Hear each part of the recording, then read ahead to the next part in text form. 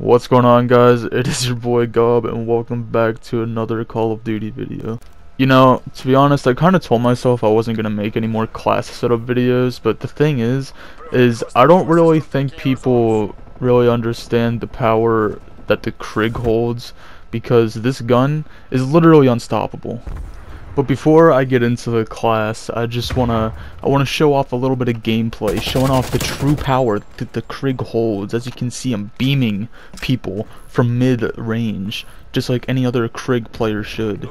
But this KRIG that I have is special. There's just something about it that I have the power in my hands. I kinda wish I walked away with that kill shooting at that guy's toes. But you know, we're sitting up here at top cache.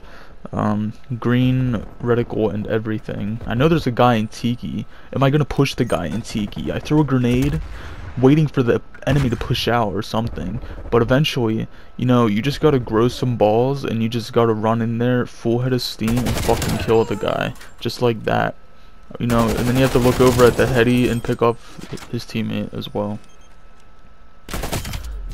You know, if you're a better player, you'll probably get that kill. I'm not entirely sure, but you know, this thing just shreds. You know, up close combat, sometimes you gotta go, you know, like Rambo and hit them with the stock of your weapon, but you could just slide back up on the stairs, hitting every single slide cancel on the way, picking off every enemy you see, putting you on a 3 streak just like me. You can do it too. All you have to do is make this KRIG class. Legend has it, if you leave a like and subscribe, you will gain even more KRIG power. If you want the power, you will do it. See, you can drop shot with this weapon. Many weapons you can't do that with nowadays.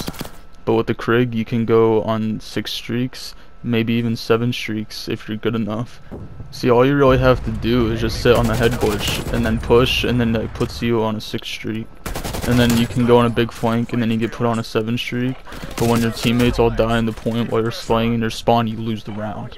But you'll come back next round, you'll shoot the guy at white van just like me, and then you'll kill him and pull out your RK7 just like that. So you obviously, you know, get to shred the entire opposition with this weapon. They can't stop you in the slightest. See, sometimes you can sit in the corner and wait for them to come to you.